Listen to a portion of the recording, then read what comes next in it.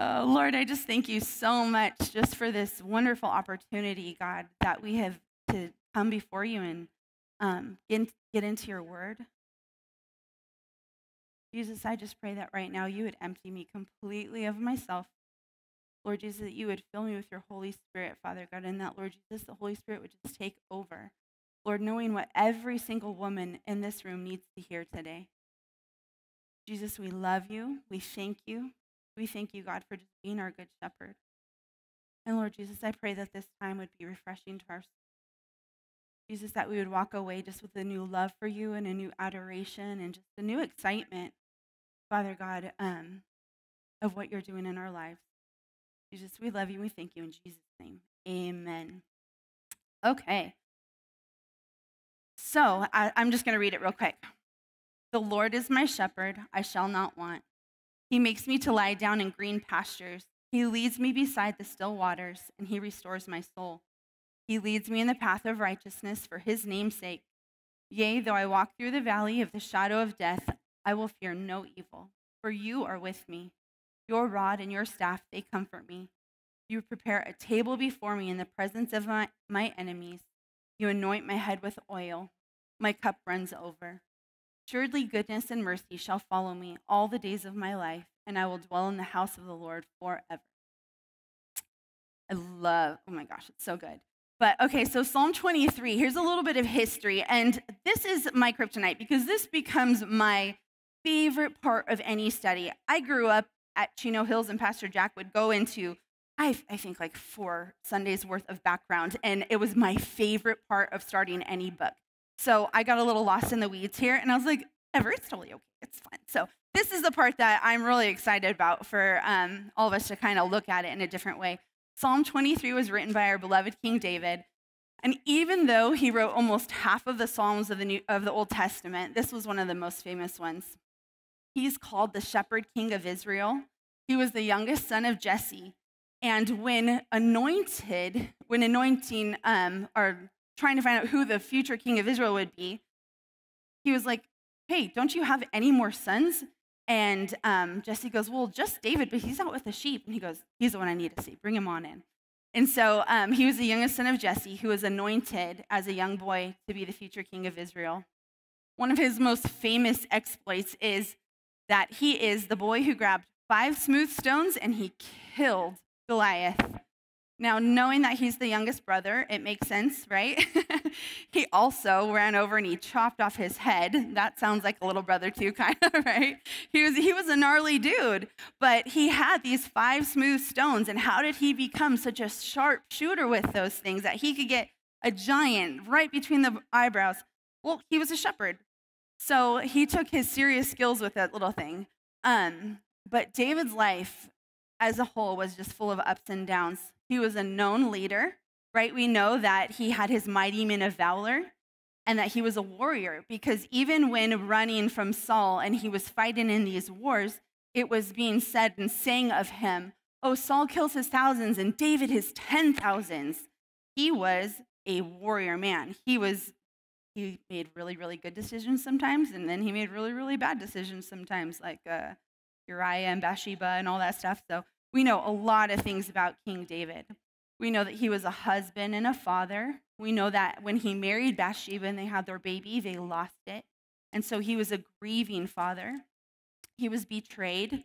We know that he was a precious friend to his best friend, Jonathan. Their friendship is known and looked at and loved on in the Bible, and that was who David was as well. He was hated. Saul hated David. He went after him. He was so threatened that he was going to take his spot, man.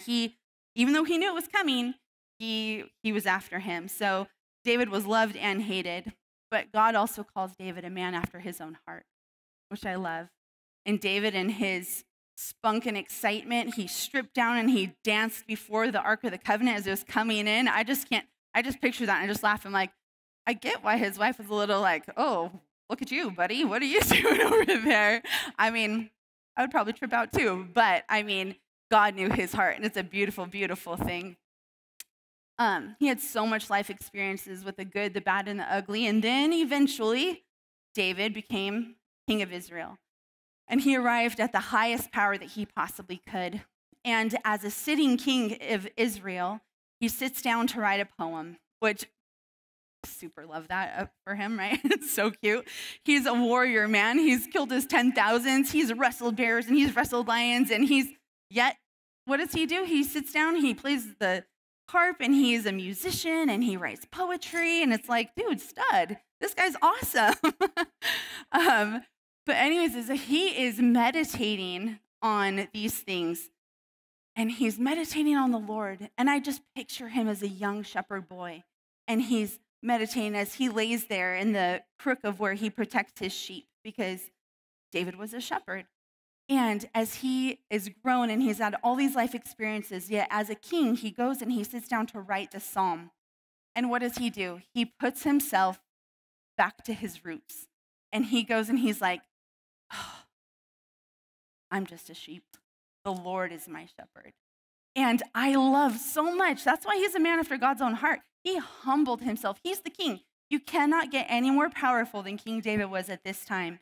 Yet he humbled himself. He went back to his roots, and he relates himself to a simple sheep. So the two parties in this psalm, David knew well on both sides. He knew sheep and he knew shepherds, because he dealt with both. So sheep, David knew sheep. So we're going to talk a little bit about what a silly sheep is. Sheep were vulnerable and helpless. They are considered a prey animal, which means they can't defend themselves other than trying to run away from something. So they tend to get attacked and, all that stuff, which is why they need constant supervision of the shepherd. Kind of like toddlers, guys. You're in those toddler days and you're like, nope, don't eat that. Nope, don't touch that. Nope, oh, don't fall off that thing. And you're constantly saving their little lives, right? Because they're always trying to kill themselves. Like, come on, just behave, just be good and don't do that. So David, he knew sheep. And to say it nicely, sheep are kind of dumb.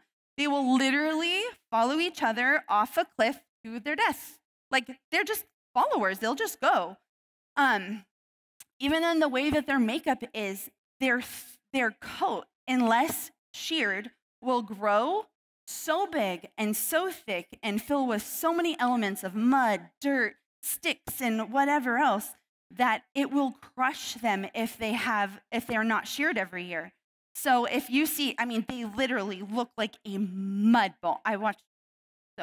Because I was studying sheep, Instagram all of a sudden wanted to tell me all the things about sheep in these little reels. And oh my gosh, they're so cute. They're so fun. You see the happy sheep that are just like ding, ding, ding. They're bouncing in everywhere. I want to see that in real life.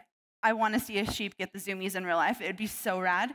But these little sheep, I saw one that it looked like it hadn't been sheared in probably 3 years. And that thing, it literally looked like a potato. It was just brown and full. You couldn't see its eyes, couldn't see anything. And without the care and attention of a shepherd, that sheep will die on its own. Kind of like us. It needs guidance to find food and water and constant protection from everything from bugs to bears, right? We know that they're a prey animal, so anything can attack them. But even a simple bug can drive a sheep totally insane. There's different personalities to a flock of sheep. There's the rebellious sheep, the one that wants to run away. We all know those kind of people, right? For me, what I started doing is who am I in this flock of sheep? Which personality am I? So there's a rebellious sheep, someone who's always trying to run off, which is why we have the story of the good shepherd who leaves the 99 and goes after the one lost sheep. Because when they're his sheep, he's going to protect them. He's going to guide them. He's going to keep them from anything bad happening to them. Then there's the anxious sheep. There's the pacers or the worrywarts and the ones. But what happens is when these sheep are anxious and they're worrying, I was reading in this book, A Shepherd's Look at Psalm 23, and he was talking about how he had the most amazing sheep and he loved her so much, and she made beautiful babies. And then, what she would do is she would pace, and she brought anxiousness to their flock. And eventually, because she wouldn't ever calm down no matter what he did, he had to take her out. So bad. It made me so sad. But she started teaching it to her babies and all of this stuff. And so, I get it. A shepherd's got to do what he's got to do, right? But, whatever. I don't get it. Ugh. So, sorry. But yeah, then there's the constant escape artists. The shepherds will actually, these sheep that try and get out all the time. And then they start teaching the other little sheep to do the same thing. Like, oh, I'm just going to run away. Oh, I'm going to run away. And in this herd, then you see there's the one go off. And that's where the slingshots come in. Sometimes they'll try and hit him with a rock on the booty to bring him back in. They're like, oh, sorry. Like, just check. We're going to go back over here. And he brings them back into the fold. But if they continue to go off and to go off and to go off, what he will actually do is he'll take his rod, which is awesome. He takes it and he'll actually break the leg of his sheep and drape it around his neck, which is kind of actually where we also see that. You guys have seen that painting, right? I mean, they're everywhere. There's probably a million versions of it. But a shepherd with like a sheep over his neck. And he does that so that as that leg heals, this runaway sheep gets used to being near the shepherd. Because that's where it's safe, that's where it's healthiest, and that's where it's best for him to be, as close to the shepherd. So yes, there's the bozo sheep, the rebellious sheep, there's all of the sheep in between. But the most beautiful part of this sheep and shepherd story, to me, is that a sheep will know its shepherd's voice. You can see there's like in the Middle East still, if they have all of these sheep, I mean, there's like thousands, and if these shepherds go and walk off, they each have their own sound that they do when they get their sheep. One is like, and it goes, and those sheep know, oh, okay, guys, sorry, we're leaving, and it'll go follow its shepherd. It is absolutely awesome. But just like in John 10:27, where it says, my sheep hear my voice, and I know them, and they follow me. Do we know the voice of our shepherd? So now we're going to look at shepherds. It's not some cute little precious moment figurine with a little boy with a cloth on his head, and he carries a little stick with a hook on it. That is kind of what a shepherd actually looks like, but that's not all. Shepherds are gnarly. They are like big dudes who they have to learn, like David. He had to learn to fight off a bear and a lion and wolves on the regular because sheep were constantly trying to be attacked. And so what he would do is they take their rod and they chuck it at the lion or they chuck it at the bear and go and choke them out. And I mean, it was pretty crazy that you think somebody's going to kill a bear and kill a lion just with a huge old stick and, God's power on his side. But that is the life of a shepherd, always protecting the sheep and keeping them from hard situations and from being attacked and all that stuff. But they're gnarly, they're buff, they're strong, obviously. They are not afraid to protect their sheep, but they're also intimate. Shepherds had to be intimate because a sheep, given the opportunity, is going to be attacked by a ton of bugs or flies or whatever. He would have to check his sheep's face and its nose. So he had to get up close and intimate. He had to know the sheep. He didn't know every sheep, but he knows his sheep. And that's what King David's relationship to the flock of sheep that he was talking about right here. It's that King David knows that the relationship of a shepherd to his sheep is precious. He's going to protect us, and he's also going to be intimate in our every need. We can see it through different eyes now. And so as we look and we see the background of a shepherd and a sheep, I want to look at these verses. The Lord is my shepherd, and I shall not want. The God of all the universe is your shepherd, the creator of the beautiful skies and the mountains and the painting that he does every night for us in the sunsets. And he created the stars also, right? So if you go outside in the nighttime and you look up into these beautiful, beautiful skies, the shepherd who has you in his hand says, I created the stars also. It's like, that's crazy to me. I trip out on that all the time, you guys. I'm such a nerd. Okay, but he is my shepherd. That means that I can trust his will for me, like a shepherd, to lead me as any good shepherd would. He knows what is good for you, and he knows what is bad for you. Sheep are so vulnerable that even the tiniest irritant, like I said, like flies and bugs and stuff, will get to them, and they will take it, and they'll get so messed up by it, they'll bang their heads against a rock, and ultimately really, really hurt themselves, and ultimately kill themselves. One time I was watching, like I told you, Instagram was showing me all the cute videos, but there was this video, and like where I came from back home in California, I'm not supposed to say that out loud anymore, I guess, but that's where I'm from. We didn't have all these really cool canals and stuff like that we have here, and so I see it now and it makes a little bit more sense, but there was this gnarly canal filled with all this water, and this sheep, this shepherd man, he had on his, what is it, those things called when the guys go hunting? Waders, thank you. Yeah, he had on his waders, and he's in the mud, and he's in the muck, and he's pulling this big black thing out, and it was a sheep, and he pulls it out, and he gets it, and it's out of that ravine. And he looks tired, and he's starting to climb out, and that sheep just goes boop, boop, boop, boop, straight into the water again. That's us. That is us. But the good shepherd goes, and he pulls him out again, right? Because he loves him. But not every shepherd is good. Some shepherds are actually bad, and they will not take care of their sheep. And when escaped, they won't even try. They'll just take him out. They'll just, throw him back into the ravine, let him, whatever. But God, with his loving eye, he provides exactly what we need for us. I shall not be in want. God is my provider. A shepherd's job is to take care and to make sure that they have food, drink, protection, and the same thing goes for us.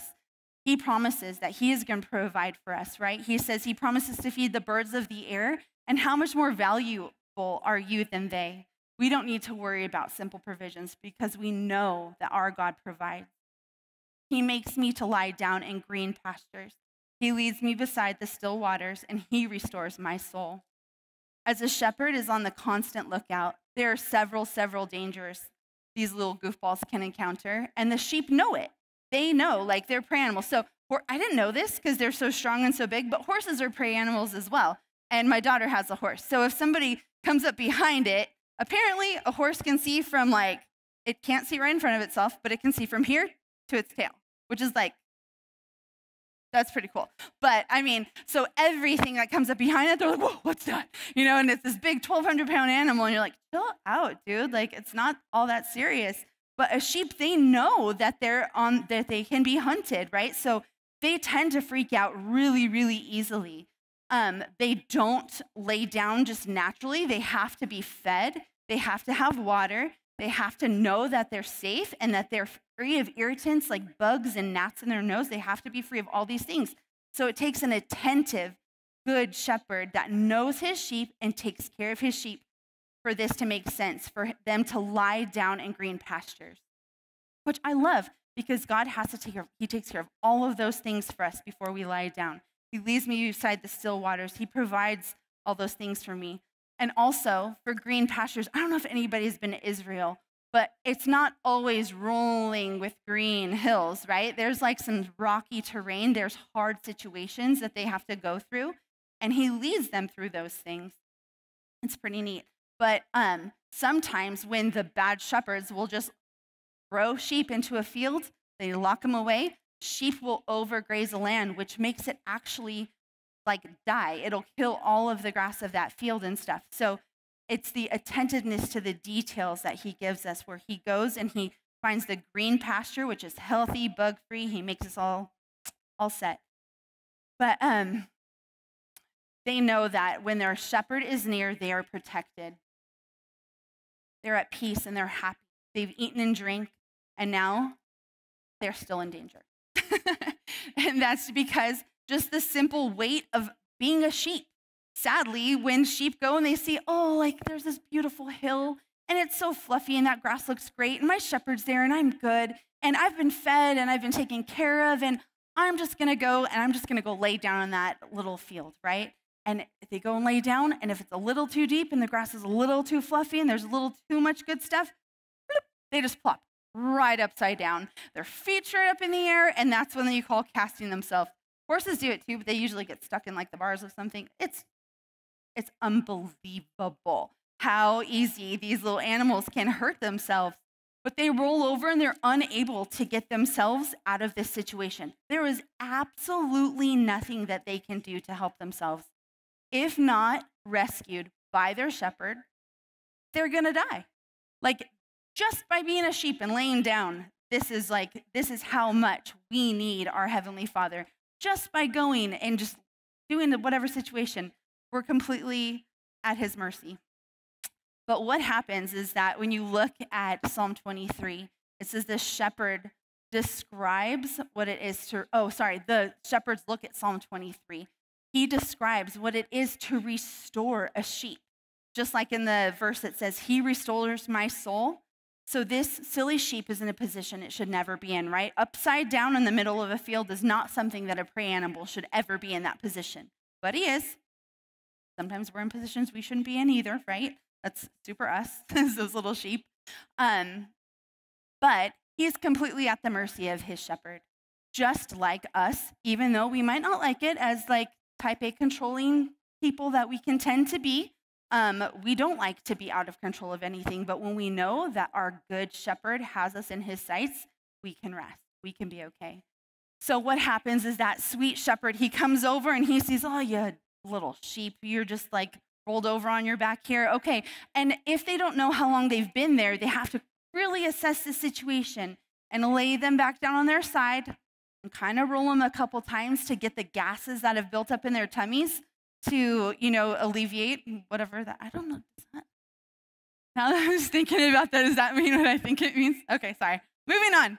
Anyways, then what he starts to do is he starts to rubs their legs and rubs their feet, because as neuropathy sets in, they start to lose feeling, and now they can't even stand up straight. So what he'll do is the good shepherd will put these sheep right in between his legs, and he's rubbing their legs just like this so that they can start to regain feeling in their legs.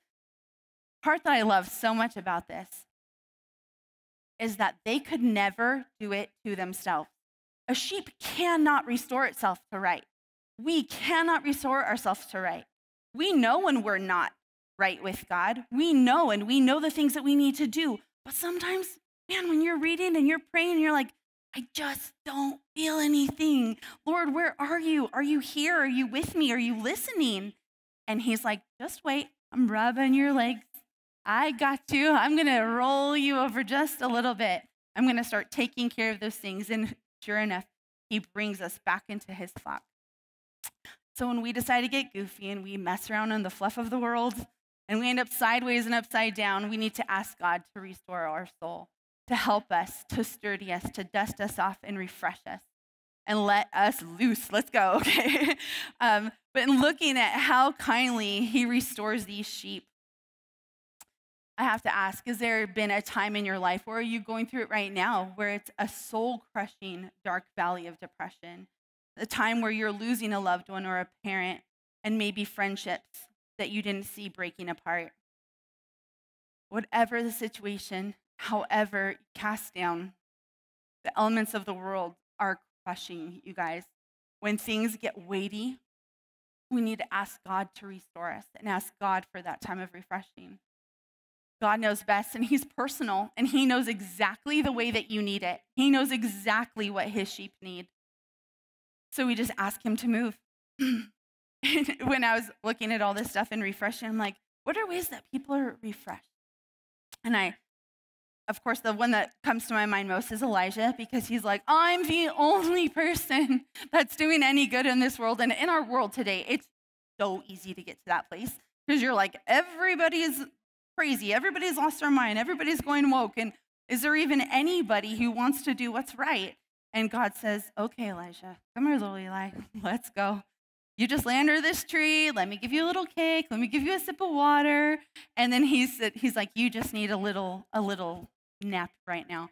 I mean, we see it in our kids, right? I remember having toddlers, and they're crying about something, and that sock doesn't look right, and I don't want this. And you're like, oh, honey, you just here's a snack, take a nap, wake up, different kid, right?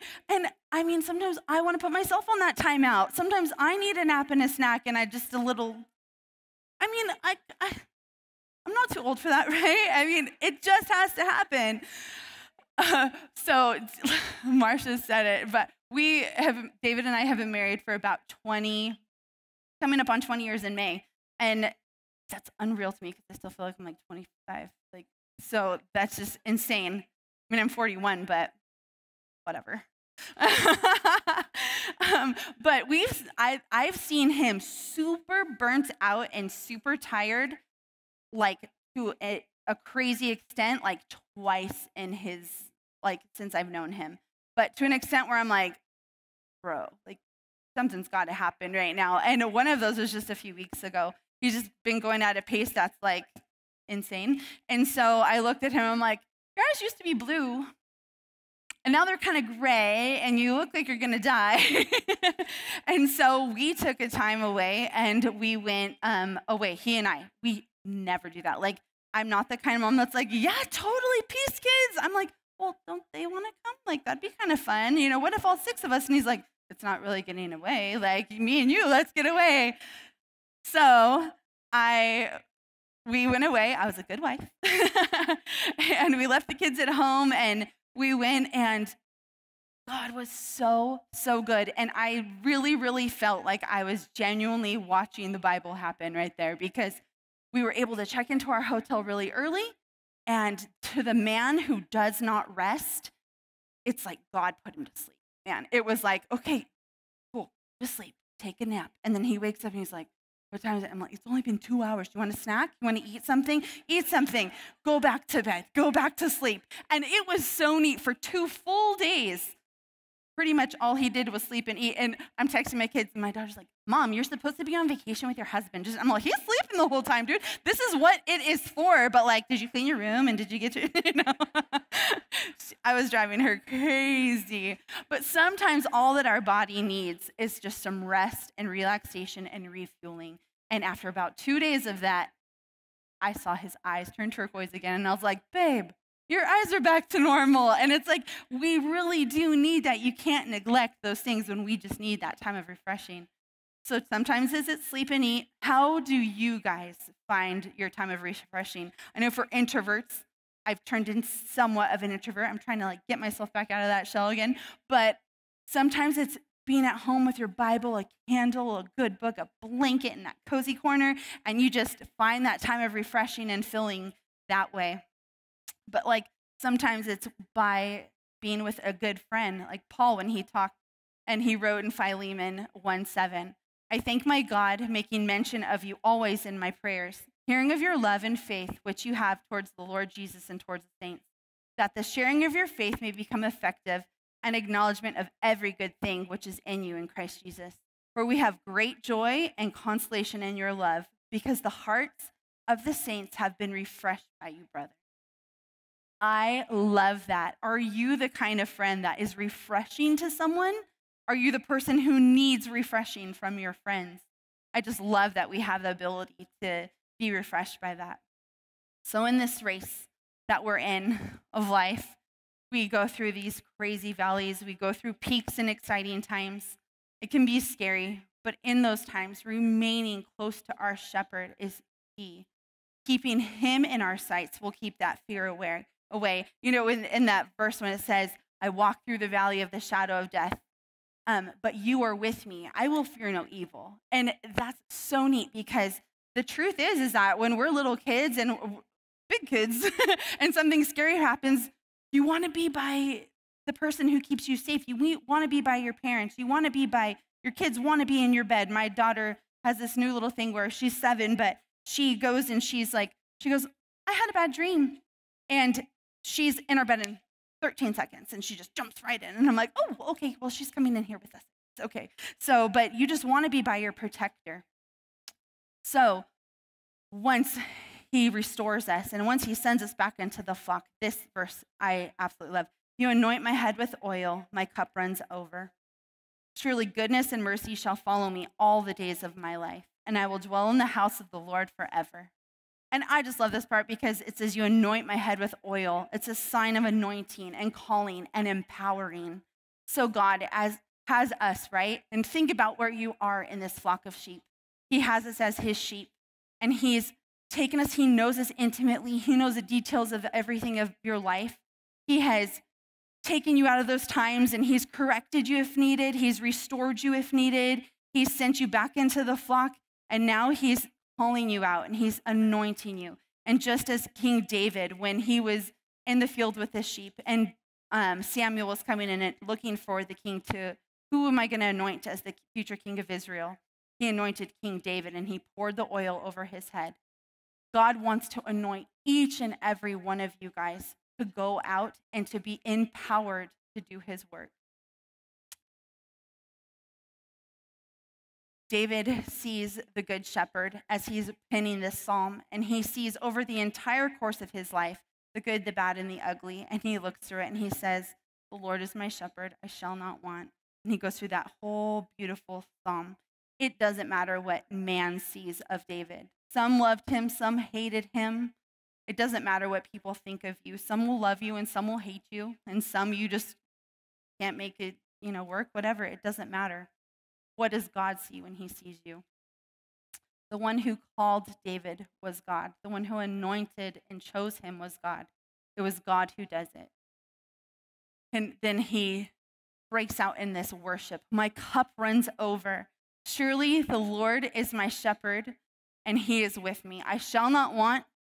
I can trust, I can rest, I'm blessed, I'm called with a purpose, and here I go. My cup runs over. Surely goodness and mercy will follow me all the days of my life, and I will dwell in the house of the Lord forever. Ultimately, even a king in a palace is saying, okay, all of this stuff, that's great, but eventually I'm going to dwell in the house of the Lord all the days of my life, and that is the exciting part. He's going to lead us and guide us. But so for what I want to ask you guys is, in this flock of sheep, who are you? Where are you at? Are you content just being any sheep or just being a sheep? Or do you want to be his sheep? Do you want God to call you out with him? And when he calls you, are you going to respond? Are you going to listen? Are you going to go after him? Because God calls Jesus the Good Shepherd. And Jesus says that my sheep will know my voice and they will follow me. If we need to be made right with God right now, if you're in a funky place and where you need to be brought in and you need to be refreshed and you need to be set right and empowered and sent out to the Lord, I would love to pray with you guys. I know that we're all in, I don't know. I know I went way over because I didn't even get through my notes. I just skipped because I know I'm behind on time. But I just think it's really important right now. You guys, you can see it kind of anywhere you look. Time is short, right? Jesus is coming back. And that is something that is so, so serious and so on my heart right now, because I know it's we can all be sheep and we can all be happy and we can all pretend like we're just, fat little sheep walking around and just loving Jesus. But are you walking with Jesus? Are you listening to the voice of your shepherd? Are you allowing him to lead and guide you? You guys, he is faithful and he knows exactly what we need. He knows the best way for us to be refreshed. He knows the best way for us to be restored. And